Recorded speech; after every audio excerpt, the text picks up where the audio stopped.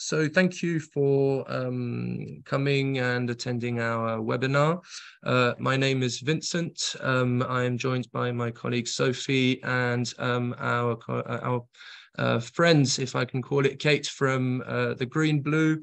So I will start by introducing myself. I work for GlobeSailor. I've been a charter advisor at GlobeSailor for the last 2 years. We work on the English-speaking markets. We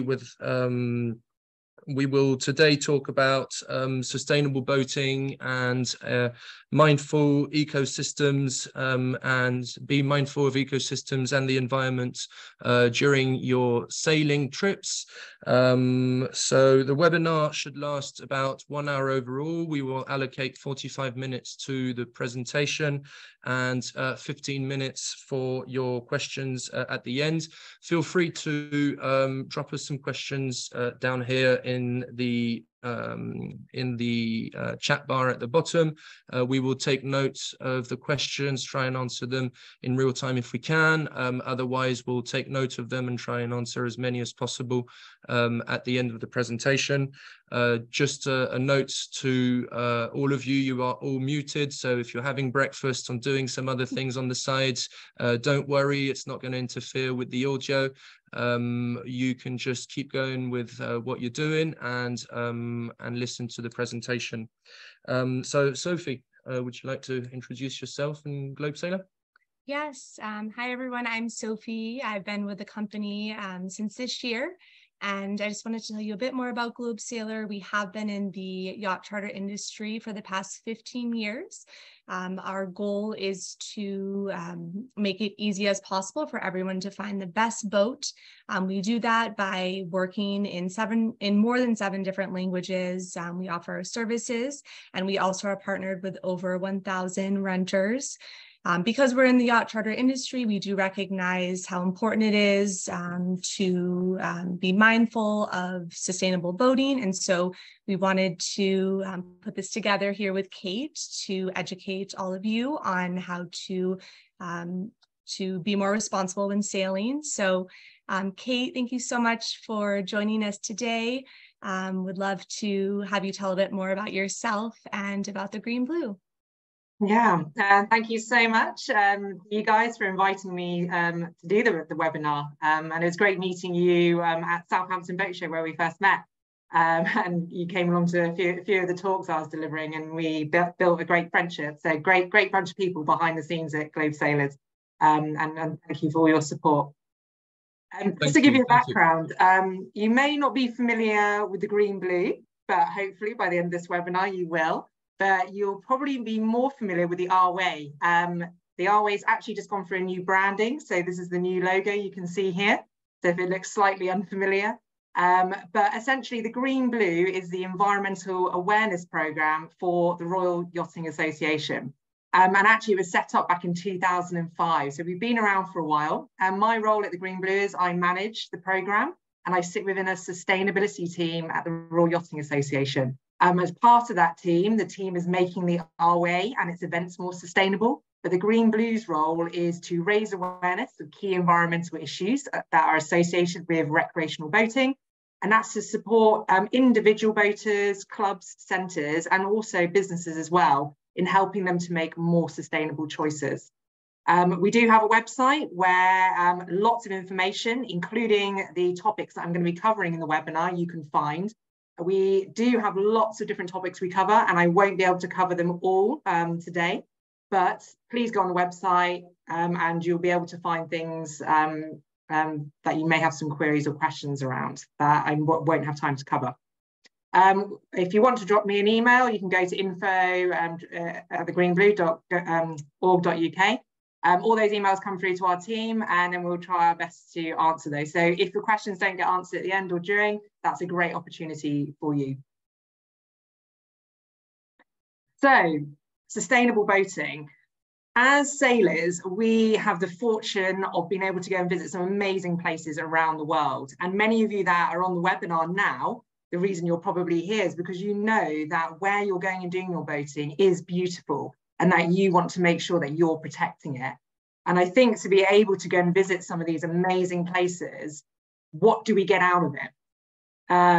For me personally, it's my well-being, my health and enjoyment, and just being immersed in this kind of beautiful scenery. And that's really why I got into environmental career, if you like, or interest, was actually the sports I was doing out on the water. And I wanted to make sure that anything I was doing in those environments, that I was protecting those. And I hope that you resonate with that and feel the same. And that's why I'm really keen to be able to share with you some examples of what you can do when you're out on the water. Thank you so much, Kate. I always love listening to you speak. As you mentioned, it was so lovely to hear you talk about the panel you talked about at the Southampton Boat Show. So could you just tell us a bit more about how sailors can minimize their environmental impact while provisioning before the sailing holiday? Yeah, so of course, before we even get onto the boats, what can we be packing in our bags? What can we be considering to try and minimize our impact?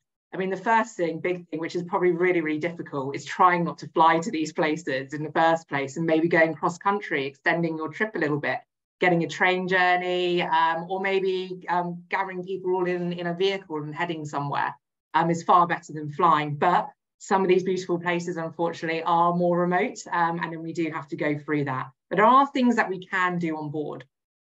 So in terms of when you're at home, you're considering, what am I going to be putting into my kit when I take away? Obviously, you won't be able to carry huge amounts if you're going further afield. But these are some tips that I'd like to share with you. So first of all, the first thing is you've got your wash bag. The wash bag itself actually could be made out of recycled sailcloth or recycled polyester. And there are companies that are doing that.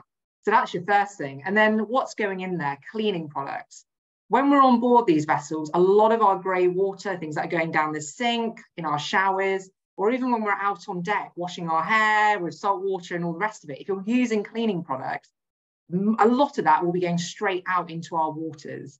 And therefore, we need to be looking at, can we improve in what we're buying there and actually be buying more natural ingredient-based cleaning products? There's lots on the market these days, so there are the options available, but the key thing here is natural ingredients. Obviously, if you're chartering, you're not going to be providing a lot of the cleaning products on board, but I would strongly recommend, and I'll be saying this throughout the webinar, if you're on a charter holiday, please do mention to the company or whoever's on the boat, if you're getting a boat where it's already got a skipper on board or crew, do mention, oh, are you using eco-friendly cleaning products on board? Do you have this? Do you have that? Because it's worth, as a customer, asking these questions, and that will plant the seed in these companies to go, actually, we could be doing things better and improving. So it's very much a two-way thing. The other things when we're looking at products that we might be cleaning ourselves with, but also on board, is microplastics. Now, some of these products have exfoliants in, which are small beads of plastic. In the UK, that's been stopped now, but further afield, it might be a different story. So one thing to look out for in the ingredients list is polyethylene. That means it's got some form of plastic in there. So the poly is the polymer. So it's a really good thing to look out for. Other things are sun creams. When we're using sun cream, we're trying to protect our skin. But a lot of these sun creams have chemicals in them and can have metals in as well, such as zinc, because zinc reflects the sunlight and the UV rays. The problem there is if it does enter the water when we go for a lovely swim off our vessels, if there's lots of that activity happening in an area, and that's popular with boating and also bathers on the beach, then that can actually start coating some of our plants and corals. And that, one, has a toxic impact on them. But if they rely on photosynthesizing or that UV light to survive, that the chemicals in those sun cream are going to block that. So really important to start looking at our sun creams and can we get some alternatives. Now, SaveTheReef.org is a great website to go to, and it provides you with some of those options that you can go and have a look at, and a bit more about the chemicals that you might find in your sun creams, which actually can be quite harmful for your skin as well. So it's not only the environmental health, it's us as well.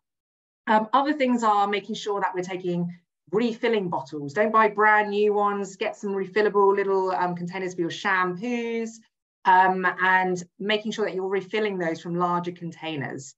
Obviously, if you're going abroad and it's not your own vessel, then you're probably going to be doing those smaller options as well. But try not to buy new, keep your same refills, and then refill them from your larger eco-friendly cleaning products at home. Avoid single-use plastic. So I know how tempting it is to get those wet wipes because you think, right, I'm going to be on board, I can't use much water, I want to feel fresh. Wet wipes is going to be the way forwards. They have plastics in a lot of them. And even if it says they're biodegradable, they're only really biodegradable in industrial process. So if you're using those and you think they're going to break down in a short amount of time, they will not. So please, no on wet wipes. I know that's going to be really hard for some of you, but try and get a flannel, get some water, take that to the bathroom with you, rinse down with that. And the best thing to save water is rinse with salt water first, wash with salt water, then rinse with fresh water afterwards. Another note I want to say there, in terms of toilet paper, I will mention this later on though, if you do end up having to pack your own toilet paper to take, a lot of toilet paper has glue in it. And if that goes down the heads, including wet wipes, it will block them. You can get alternatives now which don't have the glue inside. Please feel free to email me if you want to find out more about what those options are. Again, kit that we're wearing. If you don't go on lots of sailing holidays all the time, maybe a couple of times a year, and you don't do much at home, then try borrowing somebody else's jackets, clothing, try and get secondhand. Our ambassadors, so a couple of them who are actually originally based down in Falmouth, they're out in the Mediterranean at the moment. So these are the green blue ambassadors. They're on a fully electric yacht and they're trying to be as sustainable as possible. They've actually gone to marinas sometimes and looked in the bins and found brand new jackets, you know, great gear to wear. So that just goes to show you, people are sort of throwing things away and only using them once. Go to local charity shops, especially if you're in a sailing area. If you go in there, you're probably going to find some good kit. And if you have to buy something new, try and make sure it's made out of sustainable materials, recycled polyester. There's some great companies out there at the moment taking waste plastic, even from the oceans, and creating new clothing from it. Or like I said earlier, with the sailcloth, people are making all sorts of things from that as well. So that's your wash kit and some of your luggage. Just a few little tips. To help you with alternative products of what you could take on board, and if some of you own your own vessels, then we have the Green Blue Business Directory, and we set this up to list more environmentally sustainable products and services for boat users. So it's a tool to enable you to do the best you can. We're going forwards, we've got some exciting plans around this, and we're going to be building it, and it's going to become more comprehensive.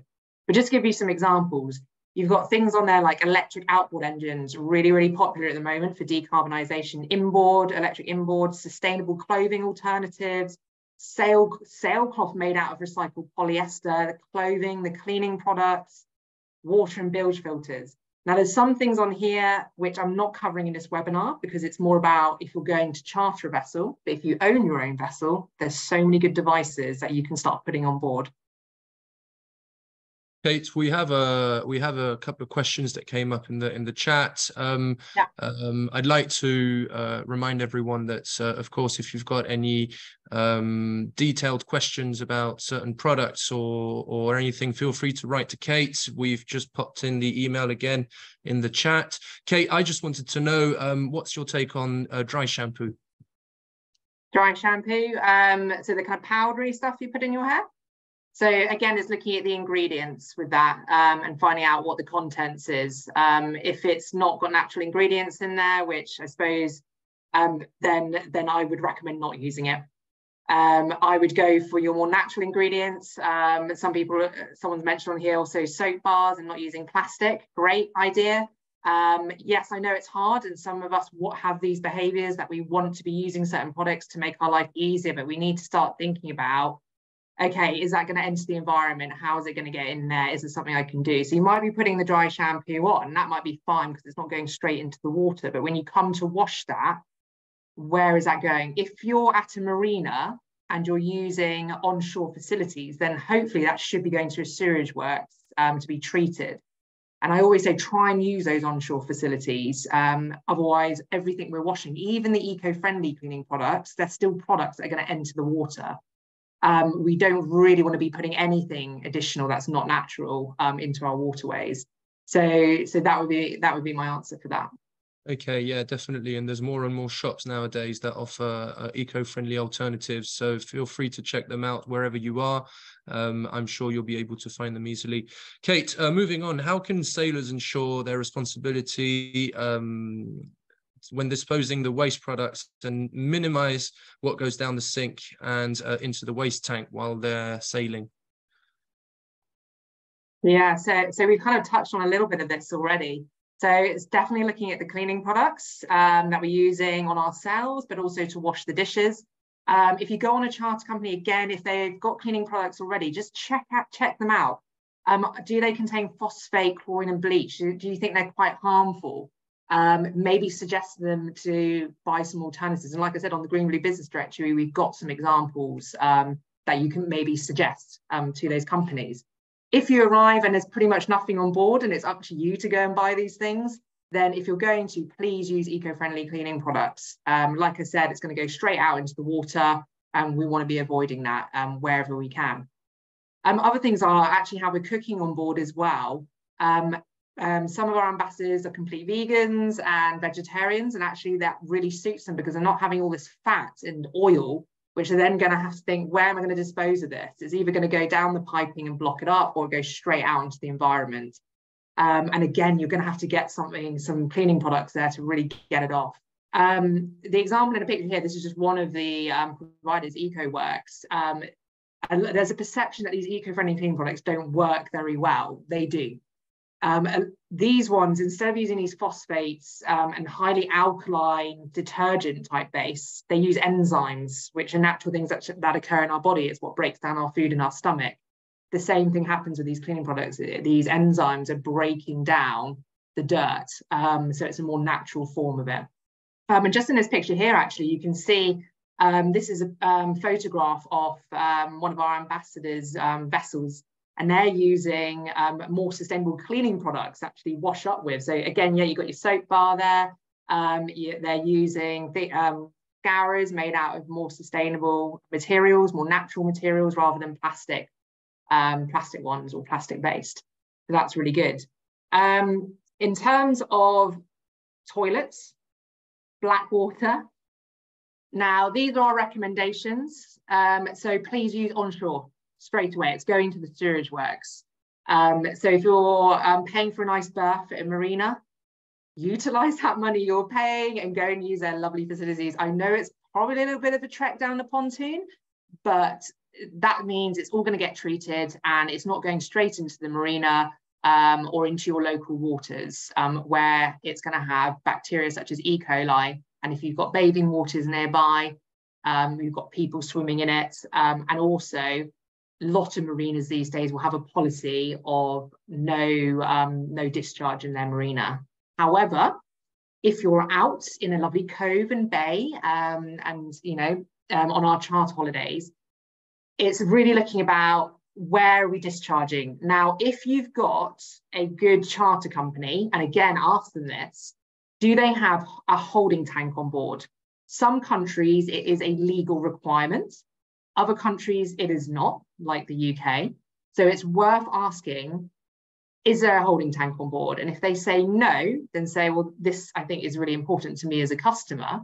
But if you do have a holding tank, that means you can hold on to your sewage until you either find a pump out facility on shore to pump it out, or you can hold on to it until you are away from a bathing beach or a sensitive environmental area.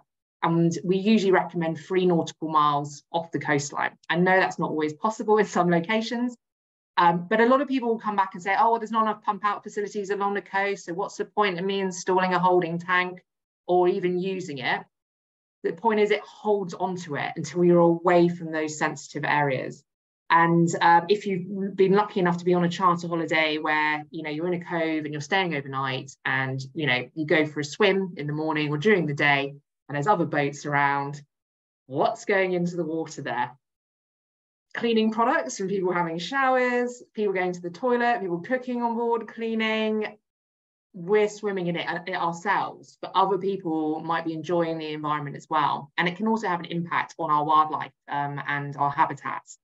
So holding tank, really important. If you don't have a holding tank, like I said, as far away as you can, use the toilets away from the bathing beaches and those sensitive habitats. I know you might get caught short, and we can't always ensure that, but just think about these things in the back of your head. And then that last thing I said, please do not put toilet paper down the heads and wet wipes, especially if you have holding tanks, because it will block the pump out systems up and they break. And then what we find is boaters ring up the Green Blue and go, oh, we've gone to this marina that has a pump out facility, but it's broken. It's been broken for months. That's because people are using wet wipes and misusing the heads and maybe not experienced enough in how to use those. But also, if they're going straight out into the water, you've got toilet paper, which again has got that glue in and chemicals, and wet wipes, like I said, they do not break down. You're contributing to the plastic issue there. Have a little bag in the toilet, put the tissues in there. I know you might feel uncomfortable about that, but have it in a black bag, something which you can't see, that will seal up. And then when you're on shore, you can take that on shore and dispose of it. Thank you so much, Kate. We had a really interesting question actually about certifications. Do you have any tips on recognizing which products are eco-friendly? You know, sometimes it's hard to know. I know you have the one that you recommend, but any tips on that? So like I said, we've got the Green Blue Business Directory. Go on there because there are some cleaning products available. We are looking to make that comprehensive, but the way we assess it is quite difficult because the companies have to provide a data sheet which tells you what chemicals are in there, but also how they're testing them. So sometimes you find out they're testing them still on animals, and if you're not happy with that, but you won't know until you ask the companies for their data sheets and actually start reading in, and they're quite lengthy. What we tend to do is ask for a third party accreditation to affirm that it is environmentally friendly. And if not, then we have to make sure that they're using enzyme-based and natural products. And then if not, then we can't recommend them. I hope that answered your question. Yes, thank you so much. I can't list lots of brand names and things because yes, we're not in a situation, but there's a lot available. Maybe in a private email, so do feel free to email. Yes, of course. Thank you. We'd like to ask a bit more about wildlife now. So what are the key considerations and practices when boating around wildlife just to ensure their safety and well-being? Yeah, so if you've had the amazing pleasure to experience the amazing wildlife we get to view when we're out on our vessels, there might be dolphins that are riding the bow wave, it might be a flock of birds in the air or even on the water as well. It could be a seal haul out, or in the bottom picture here, you know, beautiful orcas, you know, passing us by. But how can we make sure that we minimize our disturbance on these species? We're entering their habitat, essentially. So we need to respect that. And the other thing is, if we continue disturbing, and there's lots of boating happening in an area, it will change the behavior of these species and they won't return. And for us, we won't then get to see them. Hence the slow down, disturb less, see more. This is a great diagram here, which we use often because it helps you to understand if you do want to go and view wildlife, you know, we're curious, we want to witness these things, then there is appropriate ways of doing that. So if you do spot wildlife in the distance, and by all means, just don't go anywhere near it, continue on your route of course.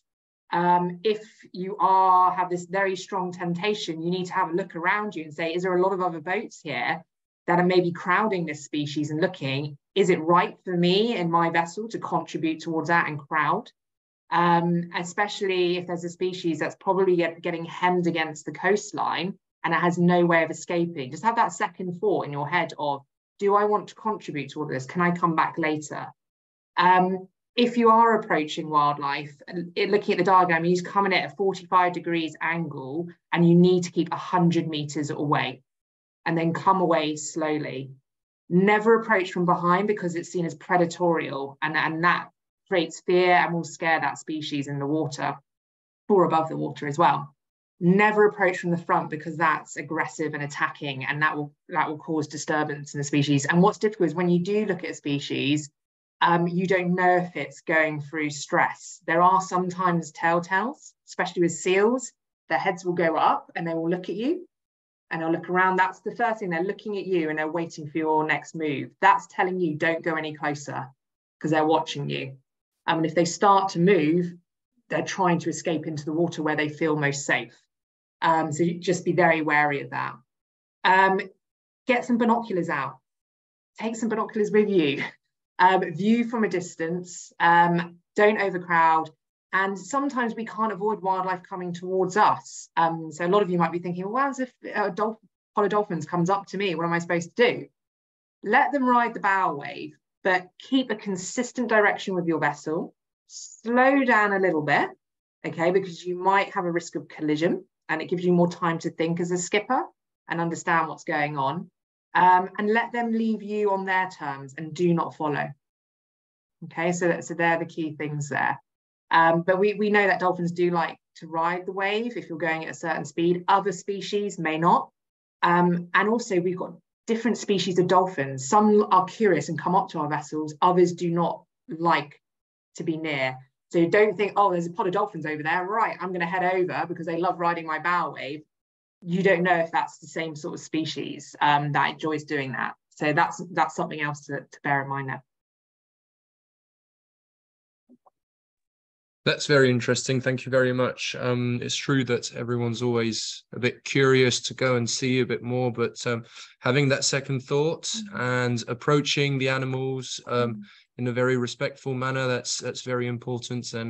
And our panel seems to completely agree with you. So thanks for reminding us on the good practices with wildlife. So could you tell us what techniques and tools sailors can use to anchor properly when they get to their anchorage point, if they were to drop the anchor, to minimize the impact on the sensitive habitats that are linked to the seabed, of course, and avoiding damaging what some species call home? Yeah, absolutely. The Green Blues the Our Way as a whole is part of a really exciting project called the Remedies Project. It is UK based, but it's looking at restoring and protecting sensitive seabed habitats. And one of those is seagrass, but we've also got reefs in other countries, really important sensitive habitats. And they usually exist, a lot of them, in the places that we like to go and visit, because seagrass in particular grows in sheltered bays and coves, and that's a perfect spot for us to go and anchor in. So we've really got to think of how we're compromising and balancing here to help ensure that we're protecting these habitats, but still maintaining our freedom of access and enjoyment we get. So as part of this project, the Green, Blue and the Our Way have been raising awareness of these habitats amongst the recreational boating community, and then providing best practice around anchoring technique. But we've also been looking at these new technologies around advanced eco-mooring systems. So instead of our usual swing moorings or anchoring, we use these other moorings which are designed to minimize disturbance on the seabed. But I'll explain a little bit more about that shortly. So just to give you an idea, you can see in the images, we've got seagrass on the left here, and you'll find lots of that in the Mediterranean all around the country. And yes, there is some in the UK. And although the water's a little bit more murky, but if you go down to the Isles of Scilly, you can see to 10-metre depth. So it's a whole different story, but there's some beautiful stuff down there. The reason we've kind of really focused on seagrass, and it's very popular at the moment, is because it's such a great carbon store. It's helping to tackle climate change. In the UK, 90% of our seagrass has been lost. And that's predominantly due to a wasting disease that's happened, but recreational activities such as boating are causing disturbance as well, along with nutrient runoff from the land and changes along our coastline. But we have a duty of care to make sure that we're minimising our contribution to that impact. The other great thing about seagrass, it is a nursery habitat for all sorts of an array of species, from fish that we eat on our plates to key species that help the whole entire ecosystem to survive. They also have a root system, a bit like grass at home, that binds the sand together, and that helps stabilise our coastlines and protect it from coastal erosion. And the actual root system stores carbon as well as the actual fronds. So it has so many benefits that this is why a lot of focus is going on in this area. Let me just give you an idea of what's going on beneath the hull of our vessel. So we go into a place to anchor, we drop our anchor down, lovely, look at the beautiful scenery, look at the beach, look at the trees growing on, Now, that whole ecosystem you're admiring there, it all works together, and a lot of it you can't see. It's out of sight, out of mind. But when you put an anchor down, if you look on the right-hand side here, if you have anchor drag, that anchor can rip through a seabed habitat and uproot. So here it's uprooting seagrass, but it might be another type of habitat, it might be coral as well, or reef systems.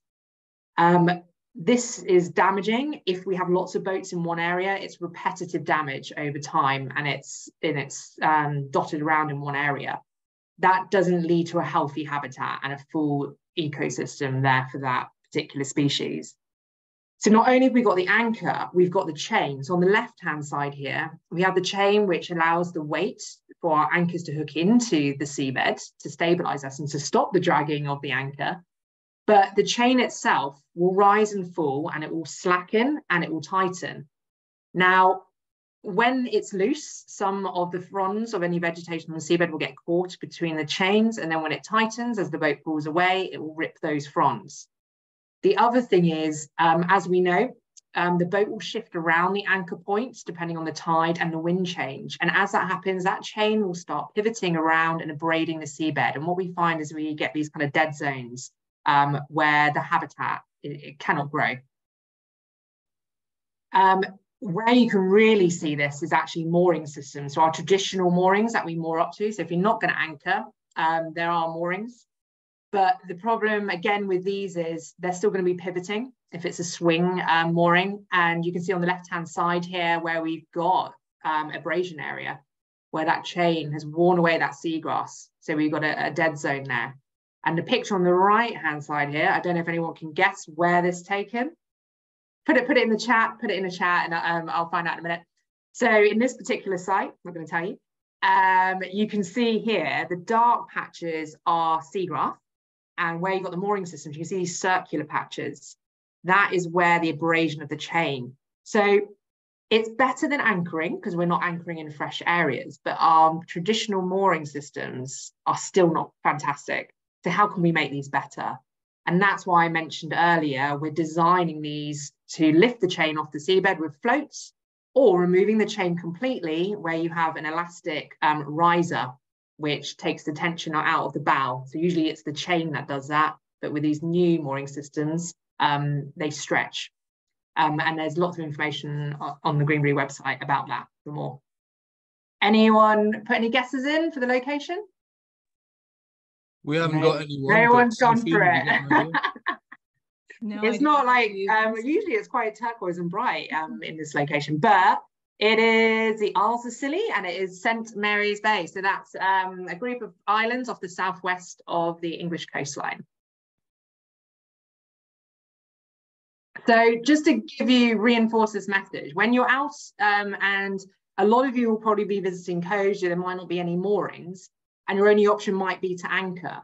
But let me just show you here to demonstrate the impact of the amount of chain that you might be putting out. And I know we're always really tempted to put out a couple of extra meters just to make sure our boat's secure, but this is a difference and impact it can make. So the diagram here is showing you in the purple, 6 meters of chain that's lying on the seabed. Now, if that did a full pivot circle around the anchor, which is on the seabed, it has the potential to abrade 113 meters squared of habitat. Now, as boaters, if you're the skipper, you might say to your crew, just let out an extra couple, just want to be safe, secure.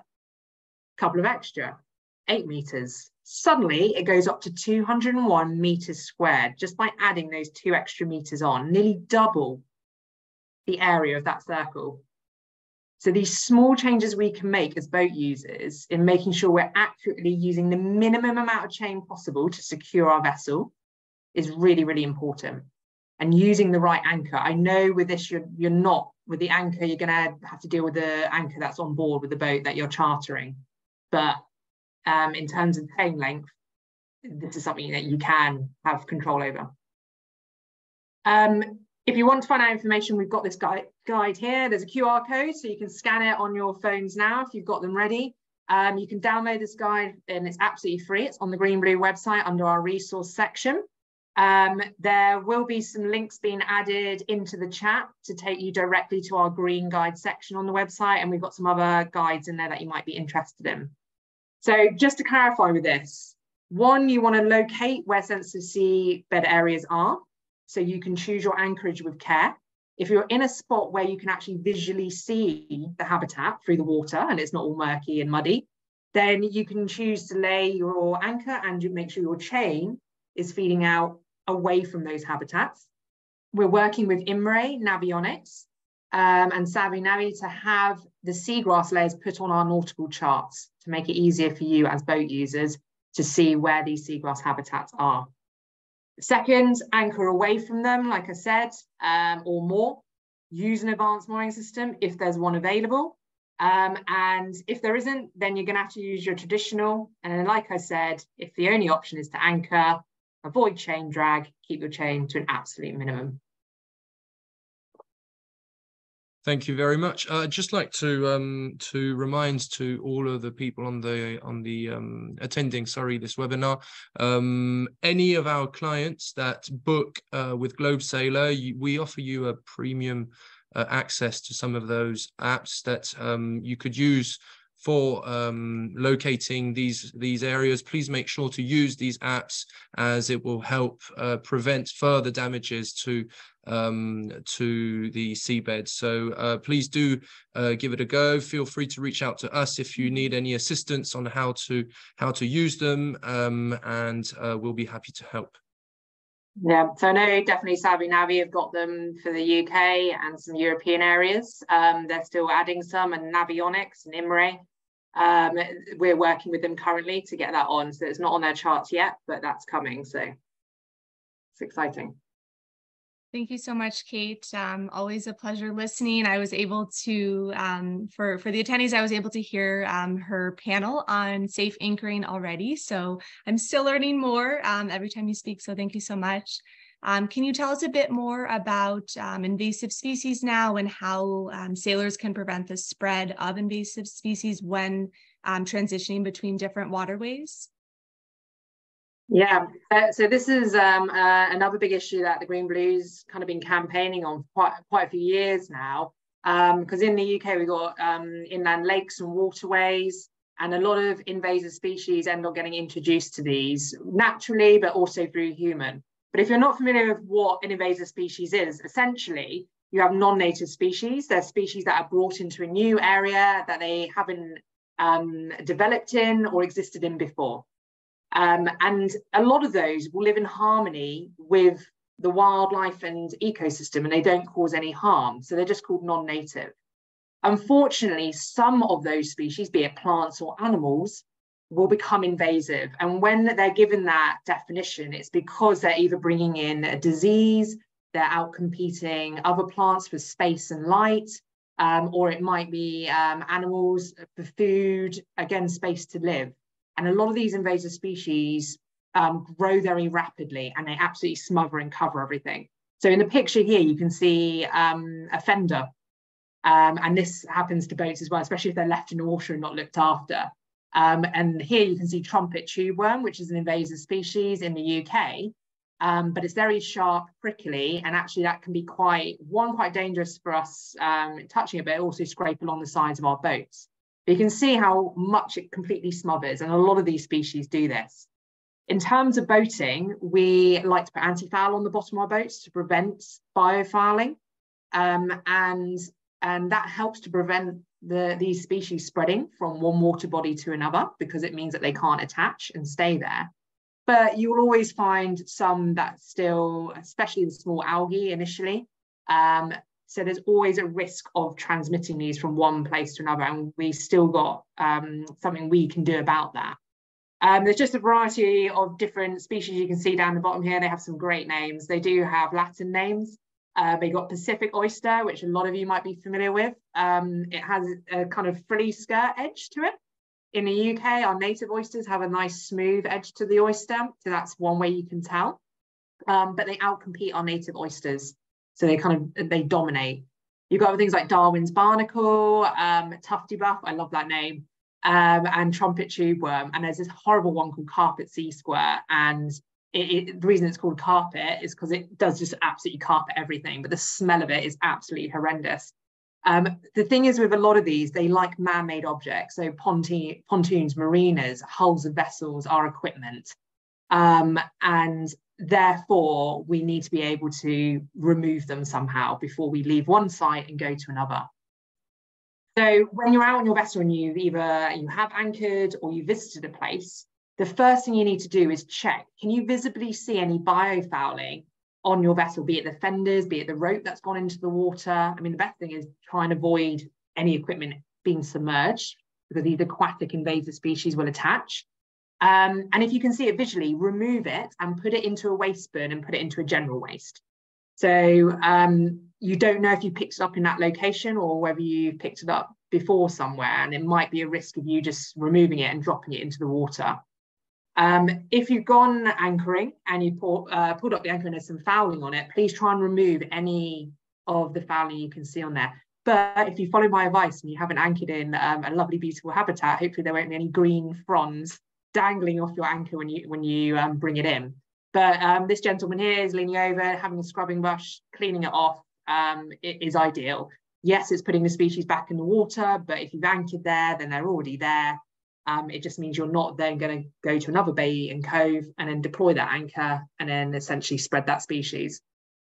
The next thing, once you've got rid of the visual stuff, is try and clean with fresh water. This can be very difficult if you're out in a remote area, but if you're a marina, trying to clean that off, especially if you're bringing a vessel on board, or if you've got a stand-up paddleboard on board your vessel. So I know when I was sailing out in Australia, we have a stand-up paddleboard on the boat, and when we bring it back in, we use the water to wash it down.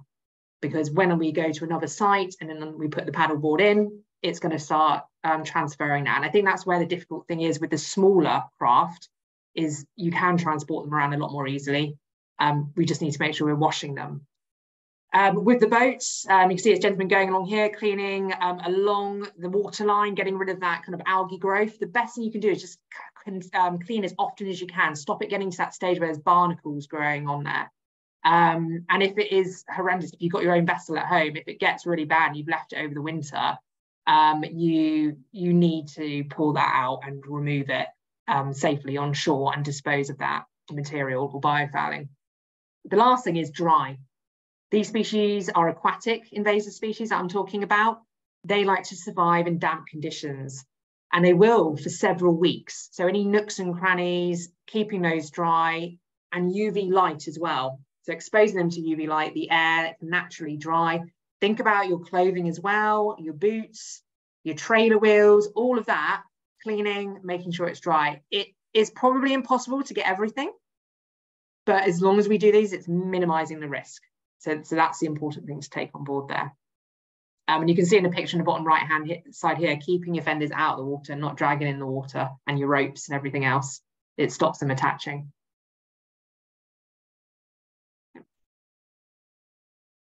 Some very interesting pieces of advice here, Kate. Thank you very much for this. Moving on, we're a little bit behind on schedule, but we'll try and make it last within the hour. So what are some of the effective practices that sailors can adopt to minimize the waste while sailing on holiday, to reduce their environmental footprint overall? Yep. So first thing with anything with waste, there's a hierarchy. So this is the waste hierarchy you can see here in this kind of upside down pyramid. We automatically go to recycle. That's the solution. There's a few steps before that. So the first thing is just refuse, avoid, reduce what you're purchasing. Going back to what I was saying before, can you borrow and rent things? Can you get things secondhand instead of buying brand new things? And also, if there are things that do get damaged, try and repair those, because then that's bringing it back into the system. And whoever's lending you that coat, or if you've gone to a second-hand shop or online one, it's going back into the circle, and therefore new products aren't being developed, and then people aren't chucking them away to go to landfill as well. And then if it is recycled, like I said, there are options for different things that you can do now for sailcloth, even recycling of rope. Some companies are accepting rope back now, such as English braids, Marlow ropes. And that means because it's their own rope, they can put that back in, melt it down, and create the plastic yarn again to create new rope. So that's fantastic. And just making sure you're looking after things, making sure they're prolonged. Don't leave ropes and things out in UV light where they can degrade over time. Protecting your equipment is really, really important. And trying to buy things from recycled polyester, and look for organic fair trade cotton and bamboo. Bamboo regrows quickly, and the main part of the plant stays where it is. So you're not completely cutting it down and removing it. So that's why it's more sustainable. And have things that you can reuse on board, reusable water bottles. I know I've been on some vessels where you've got just lines of water bottles lined up in the boat. One, it's taking up loads of space.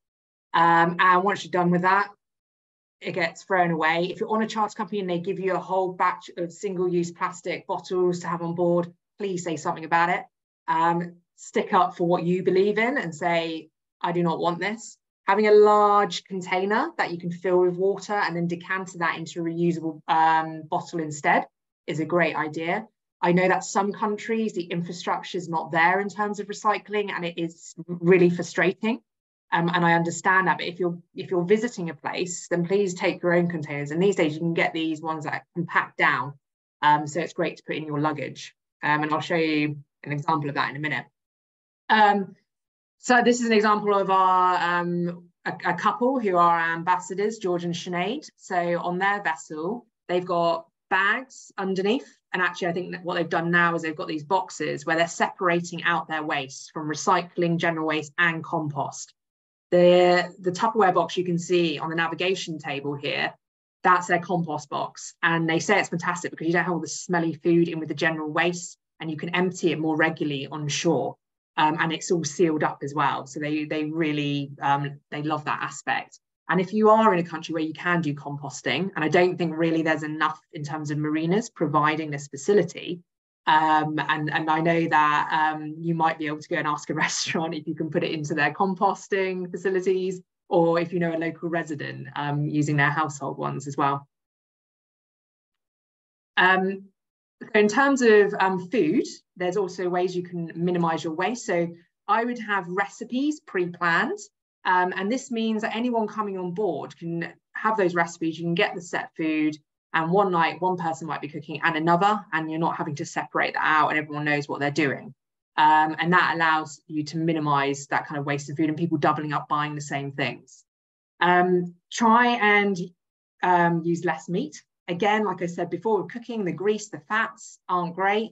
It's going to make your boat smell as well. And by eating less meat, you're going to have less carbon emissions, so more plant-based. And of course, you won't have that smell in the bins afterwards that meat gives you when it's going off, not particularly pleasant. The picture on the right-hand side here, you've got these Tupperware boxes, and they will pack down. So if you're trying to take something away with you, having these Tupperware boxes where you can put leftovers in, store them to then eat the next day rather than just chucking all that food waste out is a great idea. You can reuse the food for lunch the next day or take it out on a picnic.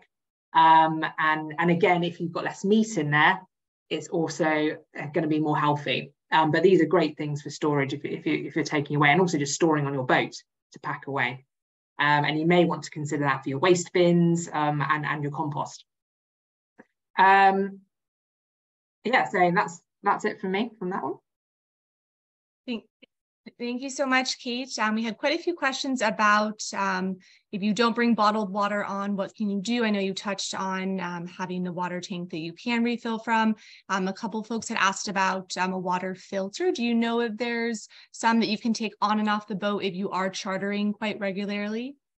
I know there's water filters that you can install into the vessels underneath, and you can get the water filled taps. And in terms of portable ones that you can take on and then start fixing in remotely, I'm not sure about that. That's an interesting one though. That could be a new interesting device. We have a company called Wavestream that produce all sorts of filter systems for bilge pumps to filter out the oil and the microplastics before you pump your bilge water out, water filters, grey water filters as well. So going back to those cleaning products, there is devices you can install on board which will clean that water out. So if you desperately can't get rid of that wonderful shampoo you love, then maybe installing one of these. But if you're on a charter holiday, you're restricted. It's up to the charter companies. And again, this is where having your power as a customer to recommend things would be great. And potentially in the future, I think the Green Blue could look at maybe doing a kind of certification for charter companies around what their green credentials are to better help customers go, okay, they're doing this, but they're not doing that, as a bit of guidance. So maybe in the future, watch this space, and hopefully that will help you better. In terms of water, if you're not bringing your own bottles and you have to go and purchase it locally, I mean, see what's on board to begin with, but go for a larger water bottle, okay? And then if you can buy a reusable one or use cups on board instead of bottles, but obviously if you're out for the day, you want something that's going to be a bit more sealed, something you can decanter into, but have that larger one rather than lots and lots and lots of little plastic bottles, because there's more plastic that makes up that. That makes sense. Well, if some of our attendees are engineers or entrepreneurs and they want to come up with a solution, feel free to hit us up, and we'll be happy to mention it in our future webinars with Kate. Yeah, I'm all for that. So, I mean, there's a lot of things that you can change in your behavior as a boat user, but you will hit a barrier where the products or the facilities aren't available. So if solutions and technology can come up, or marinas can start putting in more facilities to help us as boaters, then, you know, absolutely key. Awesome. Thank you so much, Kate. Our last question today is just how we can promote a sailor's sustainability and environmentally friendly practices in the community. Yeah. So this is an opportunity to share with you our Green Blue Boating Pledge. So essentially, this is a pledge that any boat user can take. And it's a pledge to respect, protect, and enjoy the waters, the habitats, and wildlife we share our boating environment with. Now, the pledge has in it very simple environmental best practice that any boat user can adopt.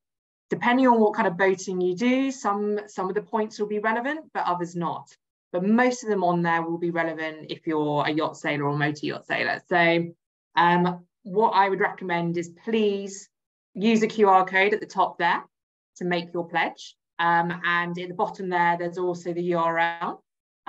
But the other thing around this, we're trying to get as many boat users as possible to make the pledge. Number one, because it tells us how many boaters out there are taking the environment seriously to them, that are passionate about this. Number two, it's showing us who are our ambassadors out in our sailing community, who are interested in this, and we want to hear about your stories and what you're doing on board. And I've already seen in the chat, people already putting their own suggestions in of things they're doing already, which is fantastic. And that means I'm always learning as well, because someone's probably doing something really good on their boat that we've not heard of. And the third reason is, if we can get as many people taking this pledge as possible, we can build up a number to go to industry, to go to the people that are providing the products, to go to the charter companies and say, these are your customers. They've made this pledge. It is important to them to do these things. So things in the pledge, please use the QR code and visit to see the contents of it. But just to give you examples, it's not anchoring in habitat areas where possible, using eco-friendly cleaning products on board, making sure that we're minimizing disturbance to wildlife. It's all things that anyone can adopt. It's not things that are going to cost you lots of money. These are the key things to follow. And then the rest of it that might cost a little bit more money or a bit more decision, then that's up to you. And we have information on the Green Blue website to help you with that. But this is just a nice, straightforward guide for you. But please do that, because the more we can get, the more data we've got to then go, right, this is the boating community, this is what we want, and let's make change and action happen. Thank you very much. I'd like to also extend the fact that obviously this is not just for UK-based but worldwide clients. Feel free to come in and help us grow this sustainable practice with everyone, and hopefully this will become the norm for the future generations of sailors. Thank you, Kate, very much for all of this very interesting information. I was wondering if any of you would have any questions for us. I see quite a few people asking if we would be able to share this presentation. We will be sending this through our newsletter in the next 24 hours. Feel free to share with everyone, all your friends and family.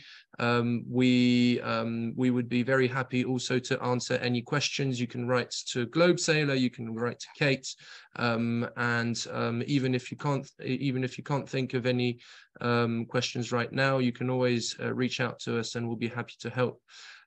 So Kate, we have a first question from Christina asking whether the apps you mentioned do cover the seagrass area in the coastlines in the UK and well, worldwide. Yeah, so like I said before, Sabinavi has seagrass layers on there for UK and some parts of Europe, but they're calling on environmental organisations based in countries that survey where seagrass is. For us, it's the Wildlife Trust in the UK and Natural England. And, you know, there's a bit of a shout out here for anyone that's got connections in those areas who survey the seabed, get that data, because essentially we need the shape files to then put onto the GIS systems that get put onto our software. In terms of Navionics and IMRE, we're working very closely with them at the moment and providing them initially with the UK data, but then we'll be going wider afield to source more. I hope this answers the question, Christina. We have another question coming back to the question of containing the waste. Is there any suggestion on how to prevent smells from ruining the experience on board if you're off for a few days and you're not actually going to come back to shore? Are there any techniques that you can think of to prevent sewage smells coming up the drains? Okay, so yeah, in terms of that, there's always going to be a degree of smell. There are cleaning products that again use the enzymes, which can be used, and that will help freshen the smell up. Again, if you're on a charter holiday, you don't have much decision over the type of toilet or heads that are being used on board. Some people use compost toilets, they don't smell as much. And then it's a case of, if it is holding tanks, there are things that you can put in there and there are eco-friendly options. So please do go on the Green Blue Business Directory. There's free companies providing different things there. And we will be populating more of those. And then the other things are use onshore toilets as much as possible, like I said before, and that will help reduce. But yes, if you're in a remote area for a while, then there will always be a degree, especially if you're using salt water to flush through your system.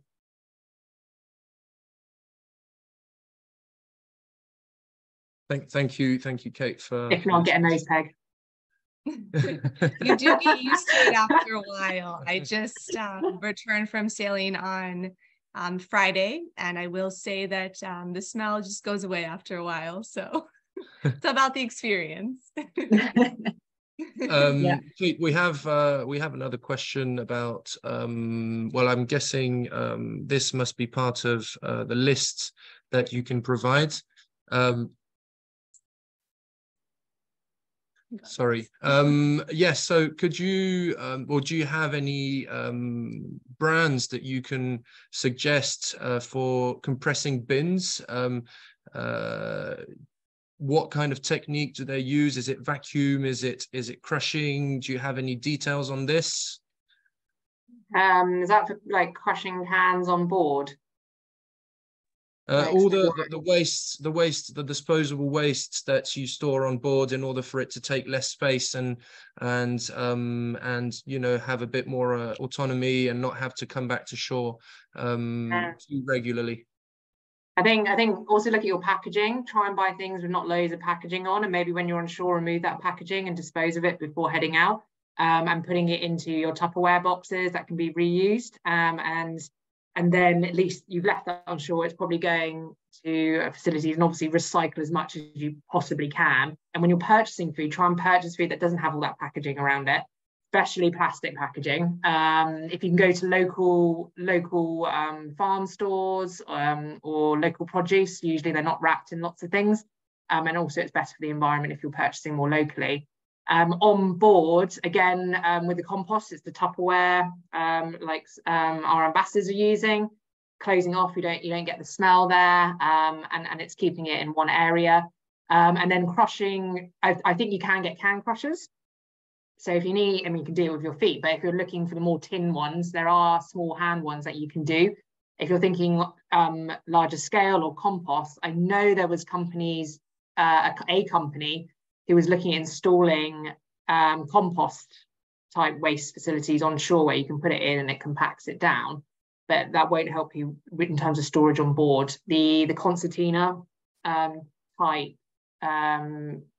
boxes are really good. So once, you know, obviously if it's full, and then you need to empty it, but at least you can compress it down, and it will save you space as well. So things that can flatten down and open out, like the bins you have in your car, the little small ones, they're flattened out. You can store them, transport them really well, and then you can pop them out when you need them, put them away and store.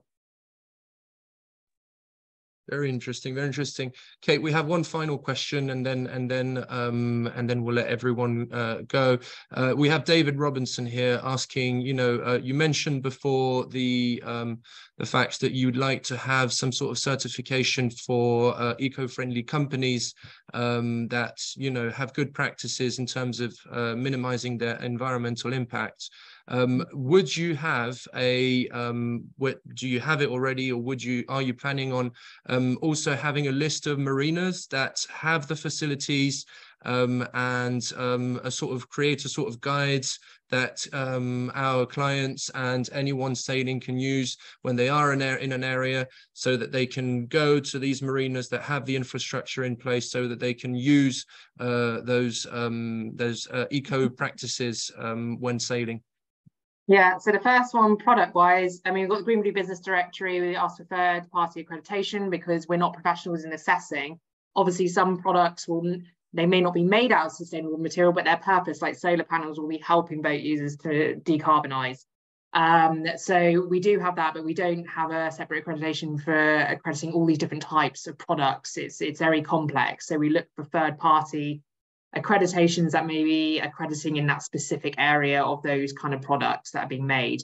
If it's FSC for paper, forestry side of things, and we look for those kind of stamps as anyone would. In terms of the marinas and knowing the facilities, in Australasia side of things and in Europe, you'll have either the Marine Industry Association or the Yacht Harbour Association, and they run one called the Gold Anchor Scheme, which gives gold anchors to certain marinas. And within there is environmental credentials embedded, which the Green Blue was part of in the past. But then we felt there was a need for an environmental accreditation.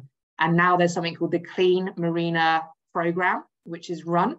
And so I'd recommend looking out and asking marinas if they have the Clean Marina accreditation. It's a strict environmental accreditation. And an assessor goes in and assesses that they're meeting, the legal requirements, because a lot of marinas aren't even meeting that, and then going above and beyond. So things in that might be, they have a pump out facility, they have recycling on shore, they have a filtered bundled washdown to collect anti-foul residue. The other thing that we do have is, and it is just UK based at the moment, it's our environmental facilities map on our website. And what we've done there is we've listed all these different facilities, such as recycling, electric charging points for cars, boats, hazardous waste disposal, flare disposal, all these things. And it's on an interactive map, and you click on the thing you're looking for as a boat user, and it will bring up dots all across the UK for this one to show you which marinas have these. And that will help you decide, you know, which marinas have most of these facilities, who's doing best. In terms of full accreditation, Clean Marina Programme, but we need more marinas signing up to it and getting it. But that exists, if that helps. But hopefully we can expand the environmental map a little bit further. our colleagues have put some useful links in the chat, as well as the attendees, so feel free to check them out. And yeah, if you want to know more, feel free to follow the QR code here. You can also visit the Green Blue website, as we've mentioned before, or you can sign up to the newsletter, write to us, both GlobeSailor and the Green Blue. We're all on Instagram, Facebook, etc. You can find all of our details on there. Sophie? And yes, we just want to say thank you so much to everyone for joining. You will receive a link within the next 24 hours to this recording, so you can watch it again. You can share it with your friends and family. We would love that. And just a big thank you to Kate for spending the time and educating all of us on responsible sailing. Yeah, thank you so much for having me. I hope you all enjoyed it and you'll take at least one thing away and action it. Thank you very much. Thank you, Kate. Thank you, everyone, for attending, and see you soon for another webinar. Take care. Bye. Bye, everyone. Bye-bye. Thank you.